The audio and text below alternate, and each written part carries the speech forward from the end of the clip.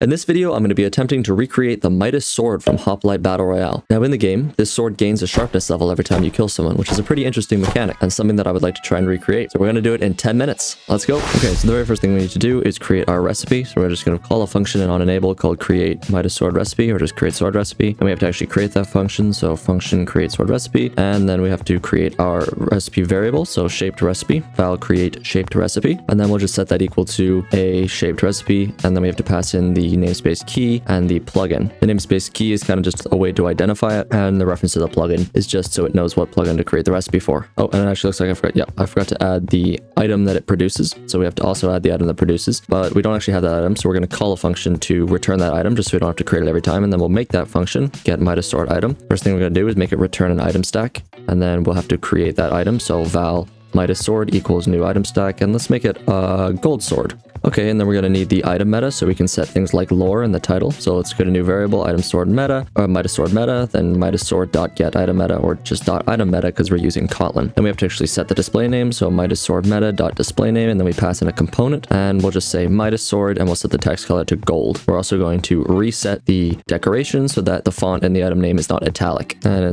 believe it's one of the name's text colors, so we do name text color dot gold. Okay, so now we have to actually apply that. So we'll do Midas Sword, the item, and then we'll do set item meta and pass in our variable, the Midas Sword meta. And at the end, we're just going to return our Midas Sword item stack. So now that should work there. And we're going to have to actually create the crafting recipe. So how you define crafting recipes in Bukkit is with 3 strings. Each string represents 3 slots on the crafting table. So it's the top 3, then the middle 3, and then the bottom 3. And then you just use letters to define the item. So here we're just going to define what the recipe is. So a space is nothing. An E we're going to make enchanted golden apple. And then we have to define the second line. So it's going to be quartz, diamond sword, quartz. And then the final line, which is going to be nothing, golden apple, nothing. Then we have to define what each of those letters actually means. So we'll do shaped recipe dot set ingredient, and then we'll choose the character that we chose to represent it. So E in this case will be a material dot enchanted golden apple, and the rest is pretty self-explanatory. Q will be quartz, D will be a diamond sword, and G will be a golden apple. We're at 4 minutes already. Here we go, and then we're just going to use the Bukkit API and add the recipe, so bucket.add recipe, and then our shaped recipe. Okay, so now we have to actually make it do something. Usually we create a separate package with listeners and create every listener in its own class, but because this is a 10-minute challenge,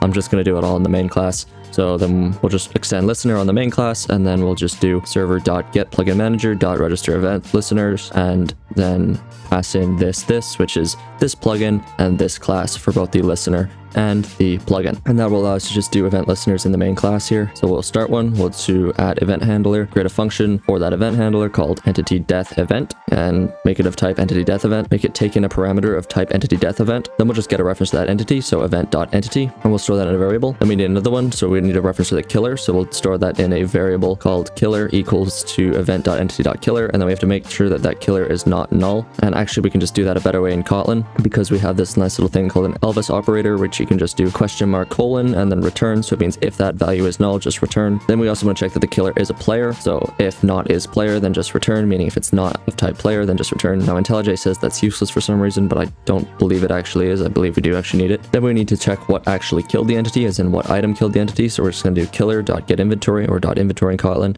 .item in main hand. And then we also want to identify that as a Midas Sword. So we're actually going to have to assign custom model data to the item, which we can do back in our get Midas Sword item function. We'll just do set custom model data, I believe is, yeah, set custom model data, and then we'll just say 1 2 3 4 5 6 7 8, because why not? And then we'll just check if that custom model data, which is actually under item meta, so item meta, and we'll use a safe call there, which means that if the value is null, it'll just return false and it won't throw any errors. So there we go. We'll just check if it's not equal to that, and then if it's not equal to the Midas Sword, then we'll just return. So now we've identified our Midas Sword and made sure that it's not just some random stone sword or gold sword or whatever kind of sword. We actually need a reference to that, so let's just do that, killer.inventory.item in main hand, because we know now that that is the Midas Sword. And then we can just set the enchantment. So let's do Midas Sword dot, I believe it's enchantments dot add enchantment, or maybe it's just Midas Sword dot add enchantment. I don't actually remember. Let me check. Oh, sorry, it's just Midas Sword dot add enchantment. Then we'll do enchantment dot damage all, which I believe is sharpness, and then we'll set the level. But what level do we want to set? Because it actually increases its sharpness level every time we kill something, so we need a reference to the current sharpness level. So let's start by putting sharpness 1 on it by default. We can just do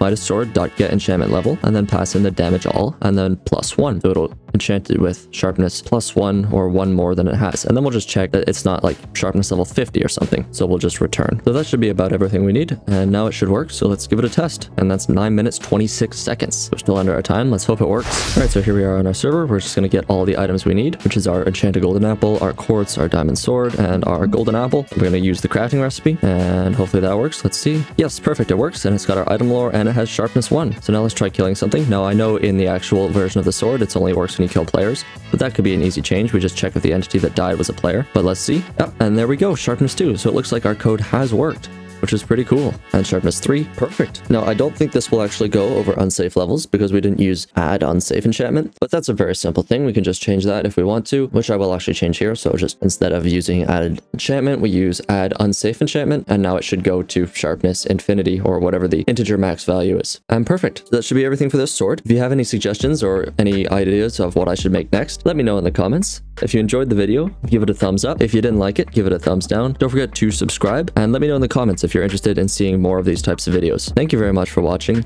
and have an excellent rest of your day.